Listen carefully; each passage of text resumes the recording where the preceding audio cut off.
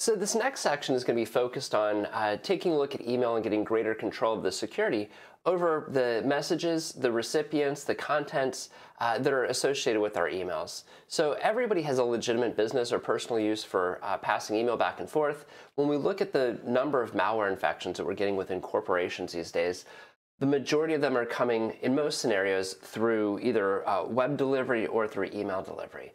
By adding additional layers of protection, this was something that could supplement your existing firewall solution, and it's going to give us greater granularity, greater control over specifically email traffic.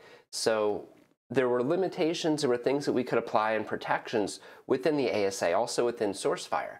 But what we see here with the ESA is the ability to leverage a completely different set of dials and control knobs to basically regulate the flow of email through the environment. So email being a critical business tool is something that we've got to allow, we've got to permit it, we can't stop it from passing, but we've also got to be very vigilant in defending against malicious materials that may be coming through email. So the solution that we have before us is the Cisco ESA, or Email Security Appliance. It's essentially a type of firewall, but it's an application firewall that's really built for granular control of email traffic. And when we say email, there's MAPI, there's POP3, there's IMAP. What we're looking at specifically here is the sending of emails. A lot of these other mechanisms are going to be used for retrieving your email. What we're looking at is the email that's being transferred from one mail server to another, sometimes referred to as relay agents. When we talk about looking at the Cisco ESA, what it's going to be able to do, well, it can stop spam. If we take a look at the ASA and the Firepower solutions, yes, they can protect the mail server, and we could do some things with very simple rules to stop mail, spam emails, but it wasn't like we're getting a constant feed of the latest, greatest details, and it wasn't like we had dedicated engines that were just built for processing spam. The ESA has got a lot of components under the hood that are going to help it identify spam in a much more intelligent way. And I'd say a much more intelligent way than even other vendors can. My personal statement, not Cisco's, but I remember what life was like before Cisco made the Ironport acquisition and how it's changed after. So the ESA's goal, okay, of course it's a spam filter, but what is a little bit more exciting from our perspective as security engineers is the advanced malware piece. We've got the ability to tie into third-party antivirus engines, and as well as Cisco's AMP, and we can leverage it for really intelligent scanning of contents that are within email. Big concern for a lot of customers these days is phishing scams. So it can look at a ton of information that your users are not going to be looking at to identify a phishing scam.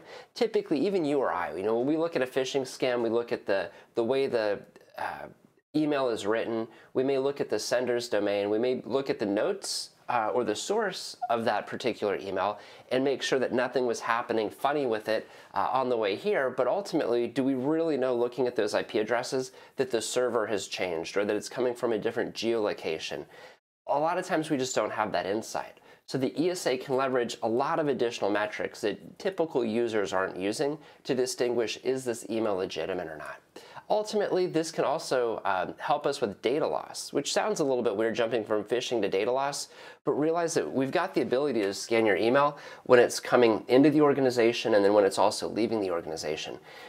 When that email goes out, we can apply DLP, and DLP, or data loss prevention's going to give us, the administrators, the ability to basically make dirty word lists. So what you could put in there would be potentially, let's say that you're working for a company and you've got projects and the projects haven't gone public yet, you're using code names to refer to them.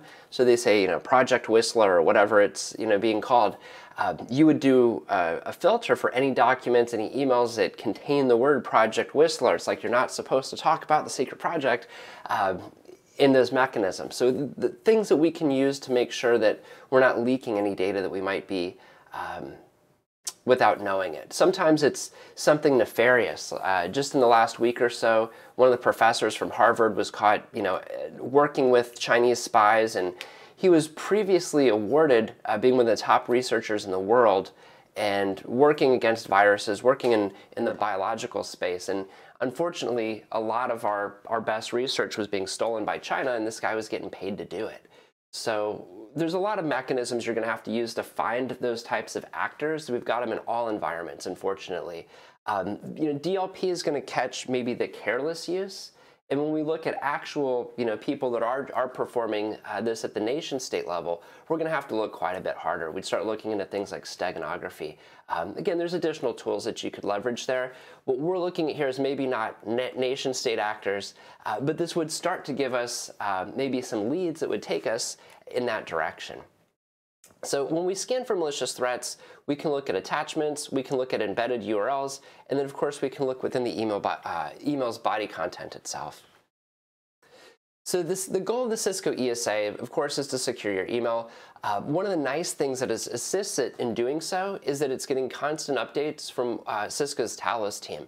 So this is their global threat management security team that's writing and adjusting and kind of fine-tuning those rules on a regular basis. You're getting constant updates about who all the various threats are that are out there. So this is kind of neat. This is showing us what happens when email comes in. And effectively, we need to categorize the email. We can say that this is good, bad, or unknown. And if email comes in, and think about how much email your company is processing each day, it's probably a heavy amount. If we've got the ability to identify good traffic, we go, oh, we deal with this mail server every day. We know those users. They go back and forth 10 times a day. These are the same relays. These are kind of like the same hops that I always see. All of this looks normal. So when we see what we know to be good traffic, we go ahead and deliver it. And it's important to identify things that don't require thorough analysis early on, which is why we're also using reputation data from Cisco Talos that allows us to monitor email as it comes in, and we can identify stuff that's garbage before we use advanced analysis upon it. We can just look at things within the headers, we can look at the sending IP addresses, we can look at known patterns, and we can say, you know what, there's no chance that this is good, this is absolute trash. We'll throw it away right away before we use these advanced inspection engines. Those are really going to be kind of dedicated for our unknown emails. So we go, okay, well, what about this stuff that's in the middle? We don't know if it's good or bad. Well, this is where we can start to look at the context of the email, who it's coming from, what it contains, when it was sent, the locations of servers, etc. And then by kind of considering this contextual data and leveraging additional intelligent inspection engines, we can make good informed decisions on whether email should be delivered or not. So as traffic comes in, we show tens of thousands of connections. The Cisco ESA is built on something called AsyncOS. This is kind of their customized architecture based on the BSD kernel. And they built this to really just be able to be a purpose-built. I feel redundant saying that. They built it to be purpose-built.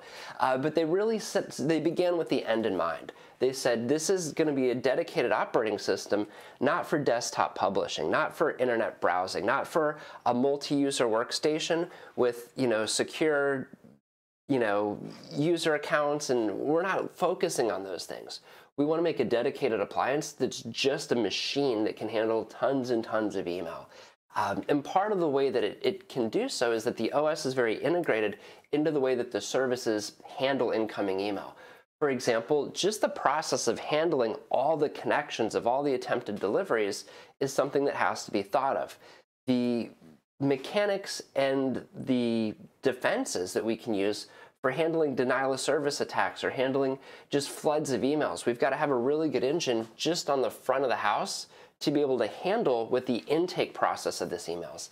So yes, we need to think about the surge of connections that we could establish and staying stable and being able to be a workhorse and carry it.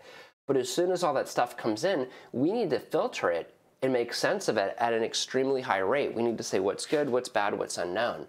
Now, of course, the unknown stuff that requires that further analysis, that's where it's really going to cost you in terms of resources. How much box did you need to buy? How big of a unit? Well, it depends on how much spam am I actually sorting through. The stuff we can throw away early on isn't that impactful. It's the stuff that we've got to dig through with these series of filters. So we see our work queue. This is where we leverage message filters, anti-spam, antivirus, Cisco's AMP, Graymail. This is like the opt-in email, right? So maybe it's a company that you like. I like BMW, I like Porsche, I think they make fantastic cars, but I don't necessarily need advertising email from them every day. However, from a spam perspective, I did check a box when I was filling out a profile on their site or getting a vehicle worked on that said, you can contact me. So they're legally in the right. I told them to contact me. I just didn't think it would be coming in, once or twice a day. So when we see those types of emails, this is what we consider as gray mail, because it's a gray area. It's not really spam, but it is marketing materials. You opted in, but it keeps coming. Again, we can create rules for this. You think about yourself, you go, oh, I might get maybe 10 of those a day. Go, well, we've got 75,000 users. That's a lot of time that's being wasted by a lot of people for things they may not be interested in. So whatever is appropriate, you could create a custom rule for. The same thing is true of email content. And then when we take a look at outbreak filters, this is where we could potentially control attacks that are flooding through email. So we've got a series of checks that we can apply to this content. And then it's almost like you could divide this as stage 1 is intake, stage 2 is the actual processing, and then stage 3, where you're sending it out again, that's got a whole separate collection of services and rules that you can configure for how the mail is going to be relayed out of your ESA. So technology use case, imagine that we want to have inbound email filtering, and of course that prevents spam, it prevents malicious email attachments from coming in. And then we take a look at outbound email filtering. This is useful for a couple things. We said one, DLP. We want to make sure secret stuff isn't leaking. And again, that happens unintentionally. Somebody goes browsing for a document, they've got 50 projects, they clicked on the wrong folder with the similar name and grabbed a wrong document and sent it out to a customer. That stuff happens. It wasn't ill-intentioned, but it doesn't make it any less catastrophic. So this is just an extra round of checks that we can apply to look at what's leaving the organization. Beyond DLP, what about things that could be potentially malicious or hostile? Right? If I work for a company and you're a client of that company and we're just communicating back and forth, I send over an attachment to you, you launch the attachment, and unfortunately I didn't realize it yet, but I was infected by a logic bomb, which is going to push out ransomware. Now you're, let's say, an administrator at a hospital. You see how fast that gets scary. And when we start looking for patient zero or root cause, the fact that the hospital's vendor was responsible for sending them the document, which included the ransomware, wasn't even a phishing attack. You can't train people against that. It's one thing if you're phished.